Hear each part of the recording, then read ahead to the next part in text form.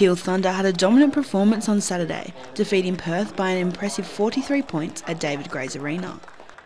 The Thunder were down by 6 goals at the end of the first quarter, but made a comeback which left Perth goalless in the second and the third term.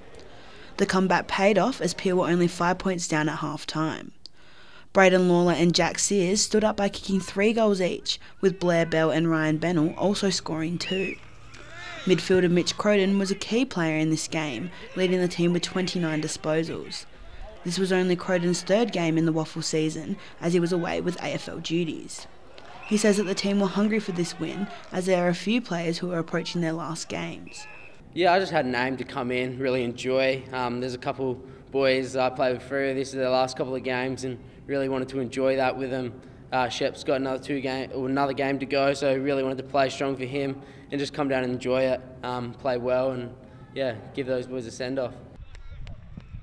Ruckman Lloyd Meek also stood up by finishing with a mighty 39 hitouts and 16 disposals. Peel kept their lead all the way through, finishing with 16 goals 10 to Perth's 10 goals 3. Yeah, terrific atmosphere, especially coming back after quarter time. Very disappointing, but the way the boys responded, I think in the last 3 quarters it was 15 goals to 3, so we really fought back. And yeah, the atmosphere was really good. The song got sung very loud, and everyone's enjoying it.